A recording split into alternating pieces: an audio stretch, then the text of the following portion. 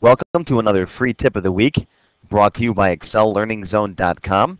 I'm your instructor, Richard Rost. In today's lesson, I'm going to show you how to create running totals in an Excel spreadsheet. Okay, here I am in a real simple Excel spreadsheet that I've set up that has month, sales, and a column for a running total. Now, what is a running total? Well, a running total is simply the sales up to that point. So here in cell C2, the running total would just be the sales for January. So I can put that in here as equals B2. And that's all, just 100. Now for February, the running total is going to be the sales for January and February. So that would be represented as equals the sum of, open parentheses, and then these guys, B2 and B3. And I'll press enter. Now you'll see Excel's throwing up a little warning flag here, that little green arrow in the corner. And if you drop down the message, it says formula omits adjacent cells.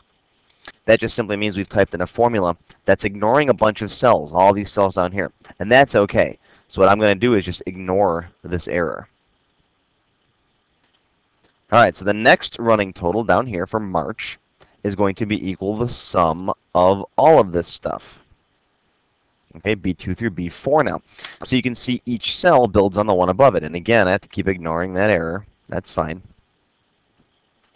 So we're properly building a running total here. And that's okay. You could do this if you just have a small sheet. However, if you have a very long sheet with, let's say, 100 rows, then this is going to get pretty tedious. You can't just copy and paste this, right? Copy and paste. And let's see, B3 to B5. No, that's not right. See up here, B3 to B5. It didn't copy it correctly. I'd have to readjust this and then press enter and still ignore the error message. So that's not going to work. So let me get rid of that. What about autofill? Could I autofill it down the column? Let's see that. Highlight all this stuff and then autofill it down. And now these aren't right. That's not working either. Okay, so let me undo that. So there needs to be a better way to generate that running total so that I can just drag it down the column and have it work. Well, in order to do that, we have to understand the difference between relative references and absolute references. Most references in Excel are relative references. For example, if I come over here and I say this equals B2 plus 10, let's say, enter. If I autofill this down, Excel automatically changes the formula so that each cell here is relative to the row it's in. See, B7 plus 10, B8 plus 10, and so on.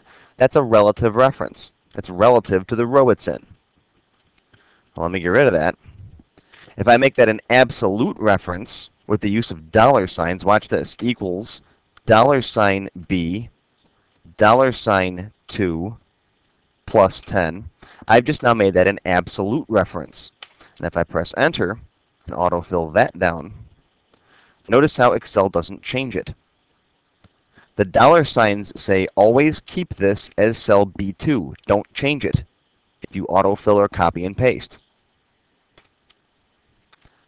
Now for those of you who are curious, I talk a lot more about relative and absolute references in my Excel 201 class, which you can find on my website. Now, let's delete this stuff.